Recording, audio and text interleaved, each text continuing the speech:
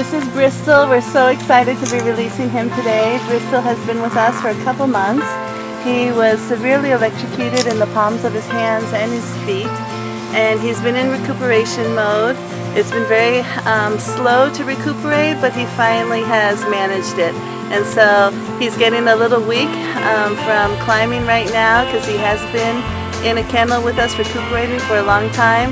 But this is just a great treat for him. There's lots to eat. It's one of his favorites, which is almond leaves. And we're hoping that as soon as he gets tired, he'll just curl up and rest and then continue on to climb later on this evening. He's made a great recovery, and it's very, very exciting for us to be releasing Bristol.